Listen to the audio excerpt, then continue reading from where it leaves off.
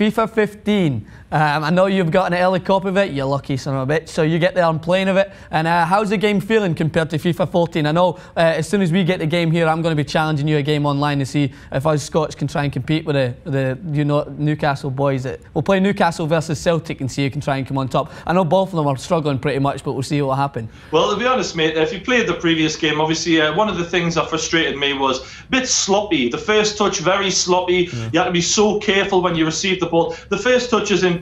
It's not as much about doing all these ridiculous skill moves as it is more about more realistic pace, movement, actually spotting the right pass, playing passes along the floor instead of constantly lumping balls over the top, which was really overpowering on the first one. The shooting's changed. I'm still getting to grips with that. A lot of finesse shots, not as many just power drills into the bottom corner. But I do think it's an improvement. I think most people are going to enjoy the game, but don't expect too much of improvement, but it is a bit more realistic. Yeah, and I watched your video. You can check it out on the True Geordie's website.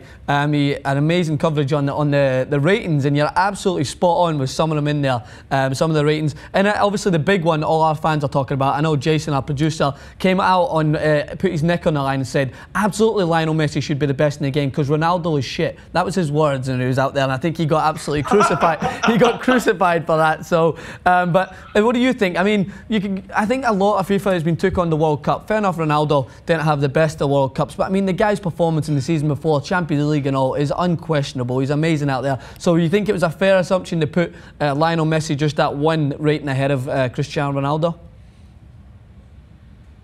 At least, I know Cristiano Ronaldo isn't the poster boy and he's not getting that EA FIFA money like Messi is. Yeah, absolutely. But let's face it, right? Messi last season didn't score as many goals as Ronaldo. Yeah. He didn't get the Ballon d'Or last season. He didn't get the Champions League Player of the Season. He didn't get the Champions League record Golden Boot last season. Yeah. He didn't do anything that special in the World Cup himself. Ronaldo was injured for the World Cup. So if you really want a fair assessment, judge them last season on who had the better season. Ronaldo. Now, who is the better player overall is a different question altogether. We could talk all day about that. But for me, I look at Ronaldo's season last season, and he was better than Messi. So that the bare minimum, you've got to have at least level. Yeah, absolutely. What do you think? Yeah, I think that's an absolutely fair assumption. I think that Ronaldo got a lot of harsh scrutiny. I mean, when you're running around the field with the likes of Nani to work with you in the World Cup compared to Messi, who's got the likes of Lavezzi and Aguero and like just players in Mascherano, guys in there that are just Di Maria, even just world-class players. I think Ronaldo got a lot of harsh scrutiny. People still put Portugal on this pedestal as a team that should compete when they're absolutely guff, apart from Ronaldo and maybe Pepe when he's not going around kicking people. So I think that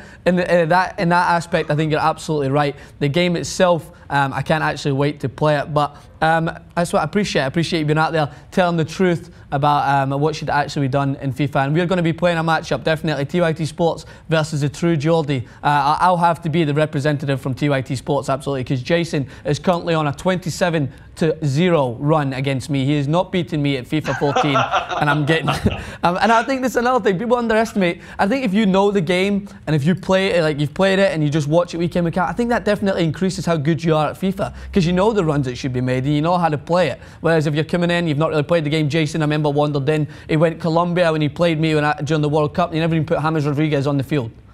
I was like, what are you doing? He's sitting out there. Exactly. So, I mean, it's just hard, but I definitely think it'll be a great matchup if we play against each other on there and show the fans with our Celtic. I'd love to. I'm happy to beat you any time you want, mate. You just name the time and place. We'll go Celtic Newcastle, but I don't know how good a game that'll be for the neutrals out there. It'll be, both teams are struggling a little bit, so it'll be dire. A lot of long balls on that one, mate. Absolutely. Well, as always, this is the True Geordie joining us at TYTSports. Absolutely fantastic to have you here. It's been great talking the truth, unlike what you maybe get on your mainstream channel. We are authentic, both channels really working well together. Make sure to stay tuned, follow True Geordie on Twitter, check out his channel, TYTSports, Francis Maxwell. Thank you again.